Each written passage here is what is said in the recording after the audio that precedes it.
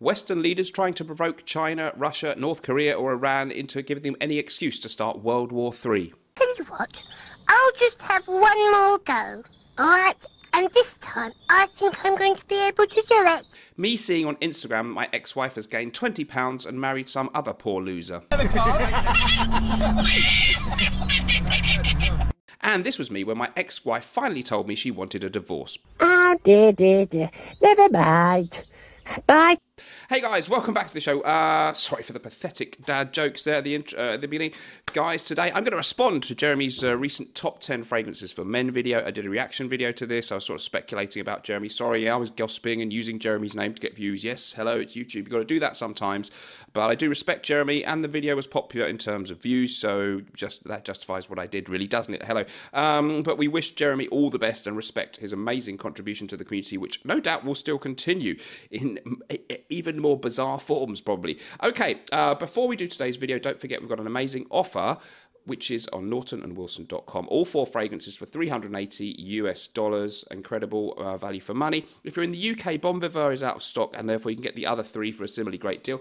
Gravitas Essentia and Bon Vivant, all of them really, but these 2 are fresher ones in the range, would be amazing choices for springtime.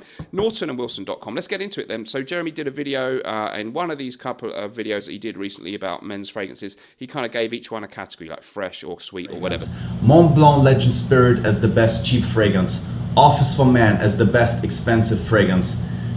Oud for Greatness as the best oud fragrance. Portrait of a Lady as the best rose fragrance. So I'm going to do each choice that he did and then give my alternative. Why not? Why not? It could be fun. Okay, so first of all, Jeremy did Chanel Allure Homme Sport Eau Extreme, and he said that's the #1 fresh fragrance for men. Good fragrance, doesn't excite me massively, but it is nice. I prefer Acqua di Parma Colognes Essenza, fantastic citrus aromatic. It's got neroli, it's got bergamot, it's got lemon and citrus stuff in there. A bit of rose, it's complex, it's got patchouli in there also, and some lovely herbal tones. Beautiful Mediterranean chic. Nice performance for me, kind of soapy, clean, fresh, alternative to Neroli Portofino and that kind of thing, but I think it's like Neroli Portofino on steroids with a bit more going on. Absolutely love that. My personal, maybe, favourite fresh fragrance, or certainly one of them. Next up, Jeremy chose his favourite sweet fragrance, which he said is Armani Code Absolute for men. I'm not that familiar with that. If I've forgotten it, if I've sprayed it ever, I've forgotten it. I'm going to go Mucalat by Montal. It's a guilty pleasure for me. I don't tend to gravitate towards sweeter fragrances as much as many people do, and therefore if I'm going to do it, let's go big, and this one is ridiculously sweet and almost rather vulgar.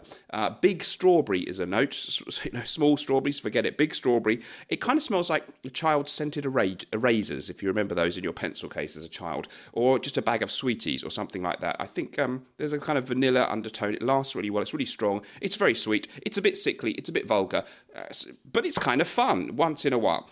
Moving on then, Jeremy did his favourite loud fragrance, Jean Paul Gaultier Ultra Male. A modern classic, kind of, they always say it's a clubbing scent. Well, I don't go clubbing, as you can probably guess. And that's not something that, it's okay, but it doesn't do it for me. If I wanted to wear something loud, I'd go old school with Vintage Chorus from Yves Saint Laurent. It's incredibly complex note listing, everything but the kitchen sink. It's fresh, it's soapy.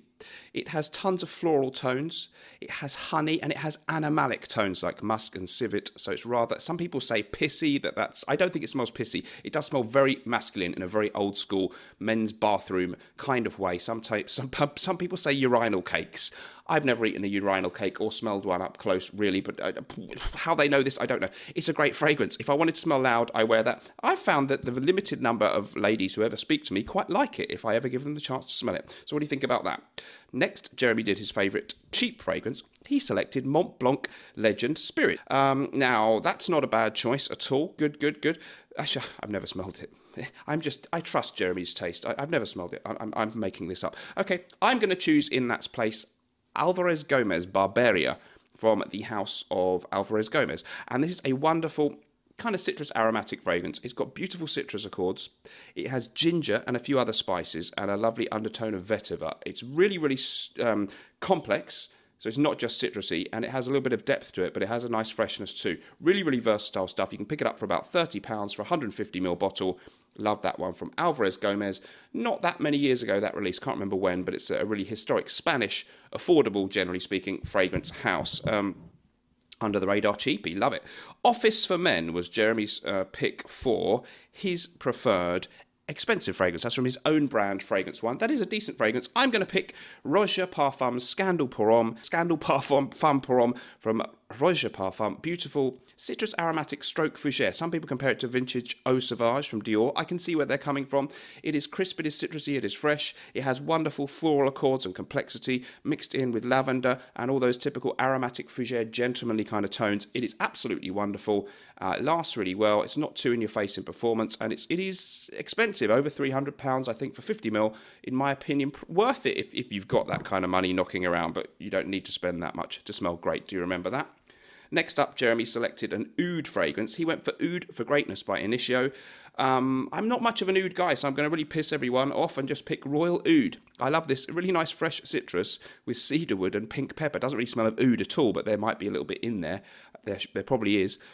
However, it does have the word oud in it. So that's my personal favourite. If you want something really classy from Creed, but you don't want to smell old-fashioned, as my favourite Bois de Portugal might do, or even maybe Green Irish Tweed does a little bit, this could be the choice for you. Expensive again, but possibly worth it. Royal Oud from Creed. My favourite oud fragrances. Who'd have thought it? Next up, Portrait of a Lady was Jeremy Fragrance's favourite rose fragrance. An interesting category. Glad he included that. I'm going to go for... I like that, actually. That's a really good choice. It's a great fragrance. Frederic Malle, Portrait of a Lady. Fantastic fragrance.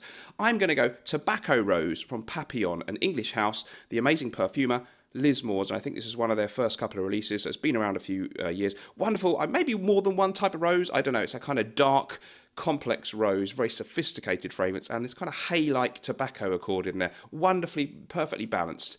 Really good prices for niche on this one too.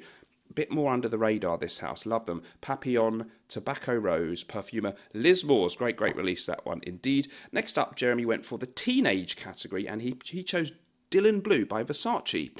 Is that cheaply available? Because I would have thought it wants to be very affordable for a teenager, but that's not a bad fragrance. It doesn't excite me massively. Nice freshy, but, you know, doesn't drive me wild with excitement. This perhaps doesn't do that. Actually, very few fragrances do. They're only fragrances.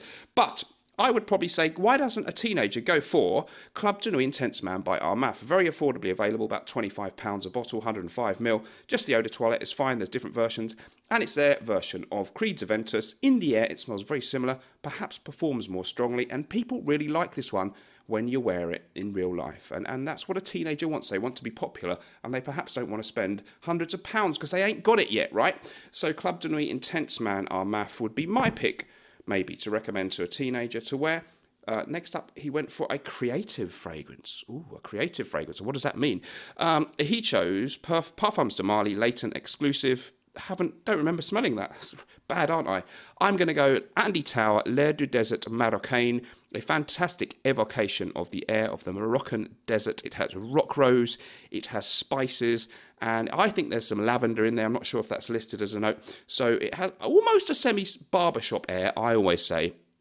But it's got this air of the Moroccan desert, kind of skillfully captures the dry air of the Moroccan desert, picking up the spices, maybe the aura of walking through a market in Morocco or something like that, with the air of the desert blowing in the evening. It's magical. It really is magical, and it's very well priced, I think still, for a niche fragrance. That's Andy Tower or Tower Perfumes. L'air du Desert Marocain. Already we're at the end, and Jeremy chose his best longevity fragrance. He chose a category which is new to us all, longevity fragrance. Okay, he went for Dior Sauvage Elixir. That is my favourite of the Dior Sauvage line, which is a good line, but it doesn't excite me so much. A little bit too commonplace, but I did like what they did with that to a great extent. I don't own a bottle.